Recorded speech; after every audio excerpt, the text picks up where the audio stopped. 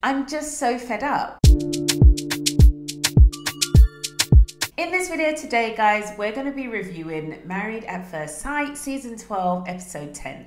Now, we're going to kick off straight away with Chris and Paige, and in this week's episode, we saw that once again, Chris had come with his shoulda, woulda, couldas about Bible study that he did not prep for. The mockery of, Bible study and this and that, and just using God as a way to manipulate and control this woman is just disgusting. And I am so fed up. And I don't know, comment below if you feel as fed up as me when it comes to talking about Chris. But I have committed to reviewing this show right the way to the end. Now, this week, we saw that Chris, he's not been contactable. Paige has been the one initiating and trying to reach out to him. And this guy is just taking the mickey. He has no interest, desire, want, anything to do with Paige.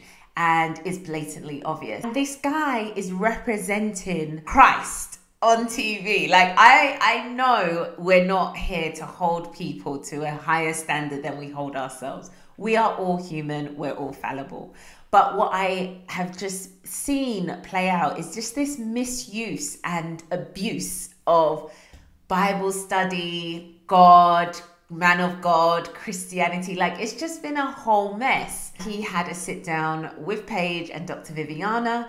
And in my honest opinion, I feel like Ayanna Van Sant should have been the person sitting down with this guy, because she would have just given it to him real. Just come in and say, Chris, this is the foolishness I see. This is the abusive, aggressive, manipulative, controlling, all those things that I have also noticed.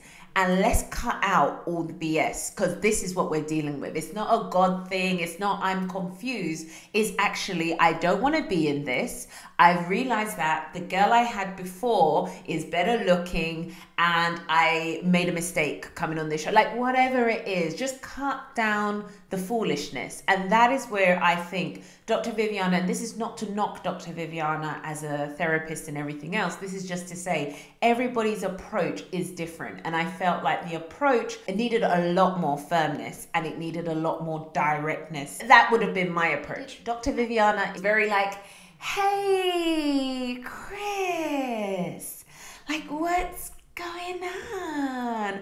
And I was just like, no, this is not the right approach with this kind of guy. You need to be much more, no fun and games, no smiling, skin and teeth, because you're dealing with someone who is a manipulator, who is, whether he knows it or not, actually emotionally abusive and psychologically abusive. Now, again, we only see the edited version. And guys, if you haven't seen it, check out the episode. So yeah, I wasn't impressed, guys, with the sit down with Dr. Viviana. Still, I'm glad that she said to Paige directly, why are you staying in this marriage? And Paige's response of, God's made me to be this supportive wife.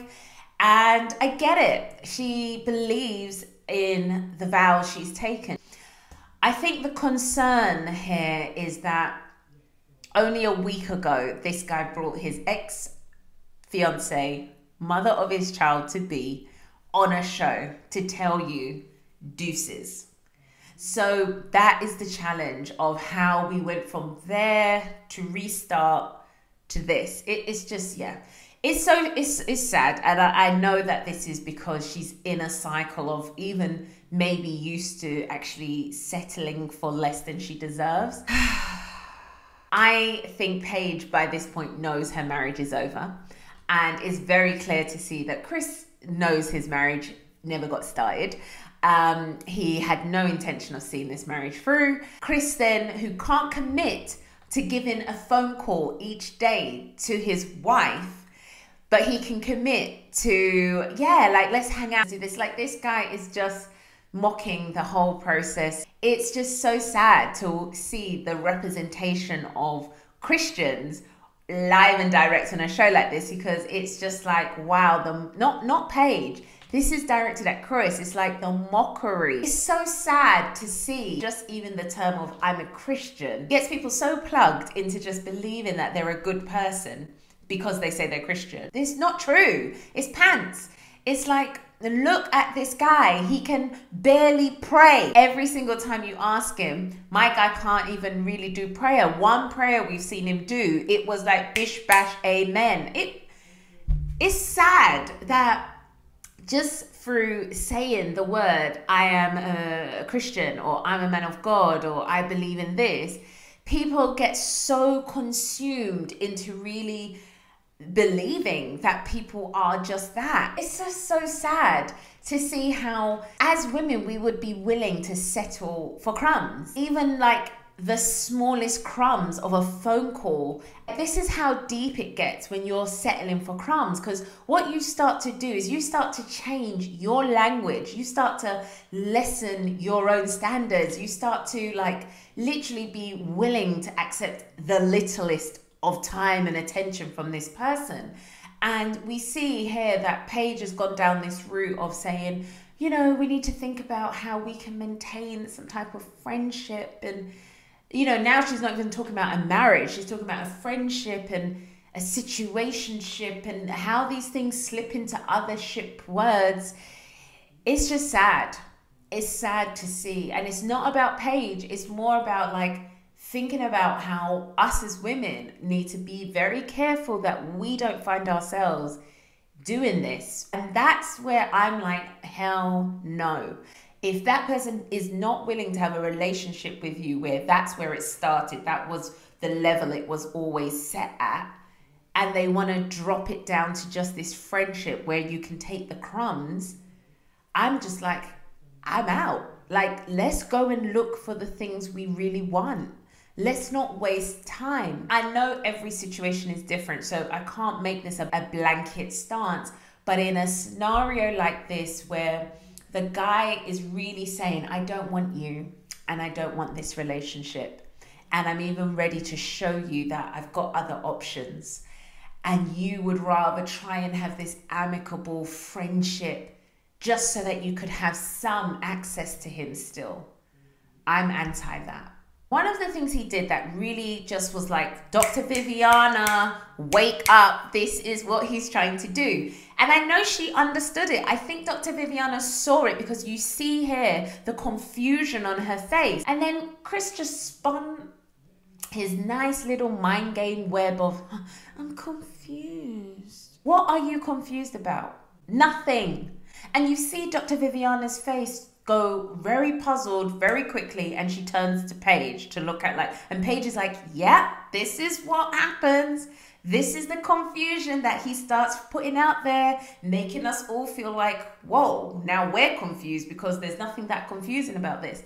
And that is where, again, I believe you as the therapist need to be able to say, hold on.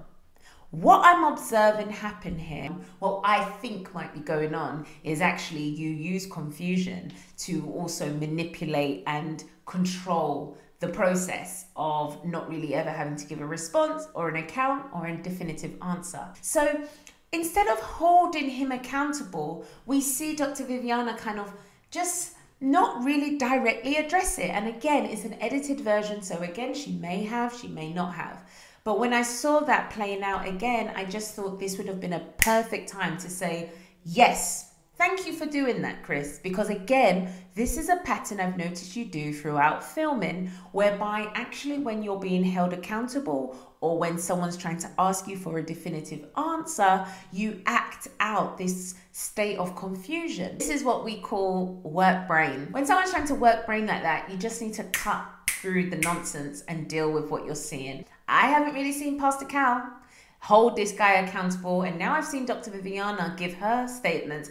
I'm just like, yeah, this is why Chris can run amok on this show. Paige blamed herself for not being there for Chris in his time of need when he got this information about his baby. She was like, I am negligent. I was negligent and not, you know, there for you in the way you needed. Oh my gosh. Help me. Oh, it is so sad to see that this is how the cycle of manipulation, abuse, always happens, that the self-blame kicks in and people take ownership for the other person's bad actions. And this was a perfect example. Paige does this great confession to Chris of how negligent she's been as a wife and, you know, in not supporting him enough in that time of need when he learned about his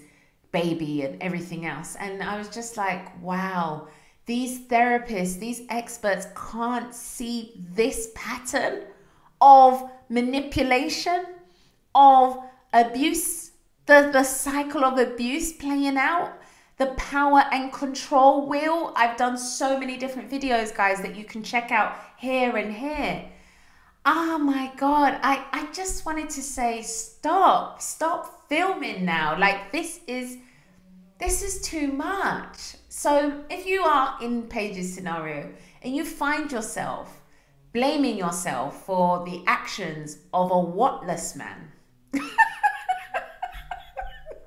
and you are now almost seeking forgiveness from them, you need to just go and talk with someone else. Go and see a therapist. Go and really just make sure, get a second opinion before you start doing these confessions, because it's so easy in this cycle of abuse and manipulation, and when you're under that kind of power and control from someone else, to really beat yourself up and really believe that you are the problem, and you're not. Hi guys, so I very quickly forgot to say that Chris goes, I need to let you know that I bought the mother of my child a brand new Mercedes Benz. Now, me personally, I do not believe that gift was all about his child. I believe that was his little way of getting back in there with his ex-fiance for the shame and the embarrassment that he has caused her. So I'm just going to gift you an item, and that is how he's going to worm his way right back into her arms. Remember to hit that like button and the subscribe and the bell so you never miss another video each and every time I upload. Take care, guys, and God bless. Bye.